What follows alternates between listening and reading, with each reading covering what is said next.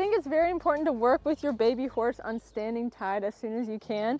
And so once you've done the exercise of backing your horse up and having them come forward so they kind of understand the concept of pressure on their head, then you can start work on standing tied. So with this, what I do, I don't actually tie the horse, but I will loop the rope just around like a fence post or something to mimic them being tied.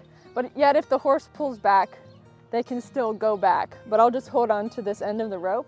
And so I'll stand here and I can work with them and brush them and everything like that. And they get used to that feeling of just maybe having pressure on their face that they need to respond to and step up to.